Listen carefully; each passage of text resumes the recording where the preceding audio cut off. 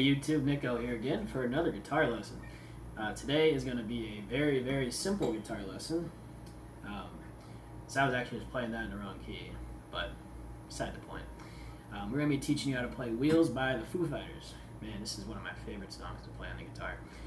This is not the riff, this is the acoustic version that Dave Grohl plays when he's playing by himself. Yeah, he's not playing with the acoustic when he's playing with the band, but this is a good version if you're trying to impress some ladies or you're trying to learn a few easy chords and learn a song where your fingers don't really do a lot of moving. But it has a few funky strumming patterns that you'll pick up as you listen to the song, because when you start playing it, you'll be like, okay, this is exactly how the song sound is just on an acoustic, and you're going to be super excited that you learn how to play the song. So, the first thing, according to what I've read, is it's supposed to be on the 2nd fret. In the beginning there, I was playing on the 3rd fret.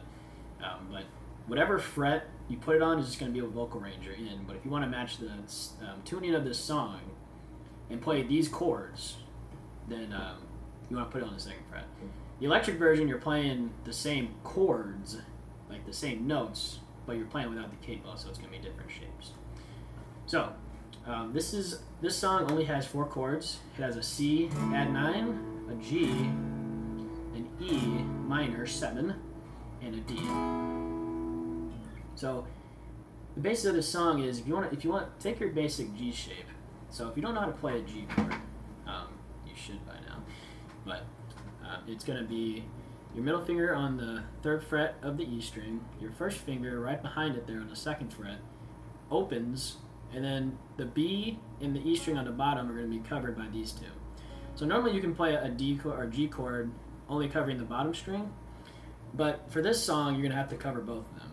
And honestly, I don't think I ever play a G without covering both of them. But that's just me. It's up to you guys. But for this song, I would recommend covering both the E and the B string. So take that G shape and just move it down a string. Then you have your C add 9 chord, which is going to be your first chord. So that's going to be, you don't want to play this top string unless you want to cover it. But usually when you play it, it automatically mutes this string. But just to put it in terms of numbers, it's going to be 2, so open, don't play this one, 2, or sorry, open, 3, 2, open, 3, 3. I'll give you this nice kind of really super happy sounding C chord. So normal C chord's like this, right? You're going to play a C like this. Then your next chord, so the chords are going to be from the C, you're going to play a G, which I just showed you how to play a G. And your next chord is going to be an E minor 7. So, kind of like if you play that Oasis song, what is it?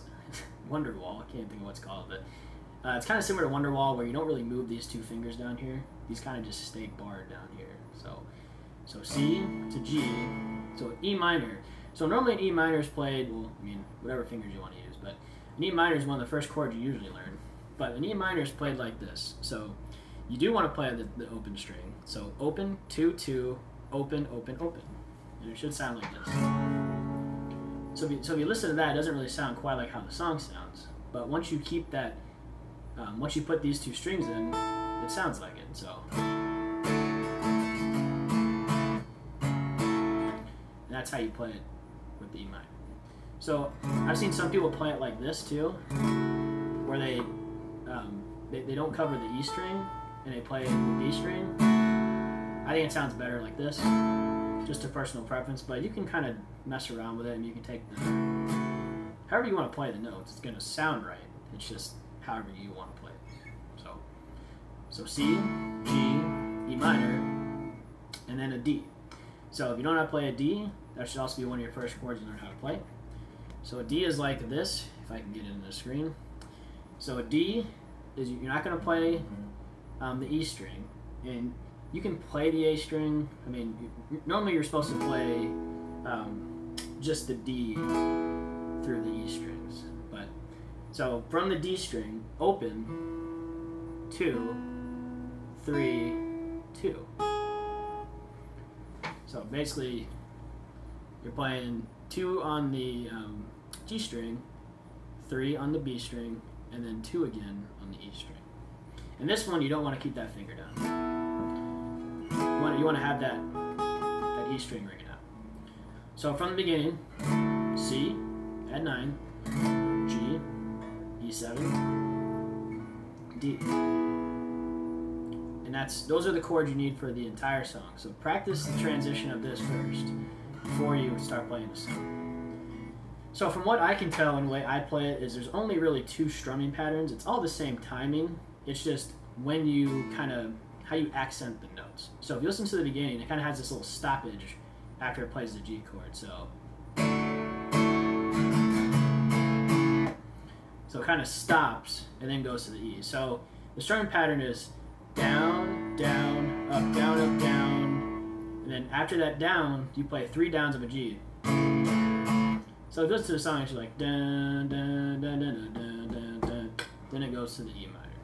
So down, down, up, down, up, down, down, down, down. Then you stop.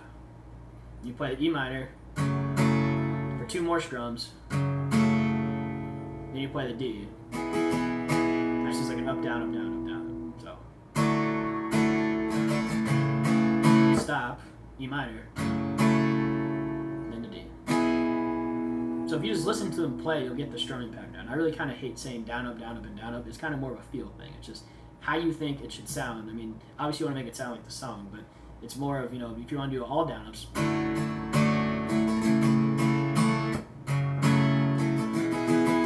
It's up to you. It's just, that's what I recommend. You'll play and you'll say, okay, this sounds right.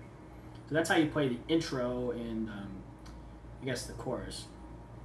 But when you get to the part, it's like, I guess that's the chorus, but when you get to the part, it's like, when the wheels come down, when the wheels come down. So that's going to be, there's no stoppage, it's just a 4/4 time, so.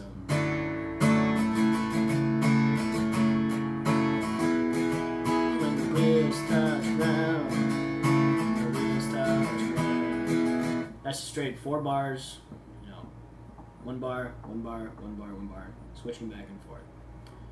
So, intro.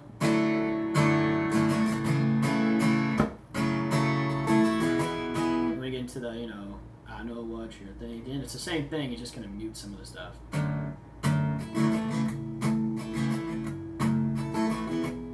You can also play the song without the little stoppages if you want. I mean, it's going to sound the same. It's going to sound good no matter what. So, just to recap, the 4 chords, C at 9, G, E major 7, or E minor 7, sorry, and a D.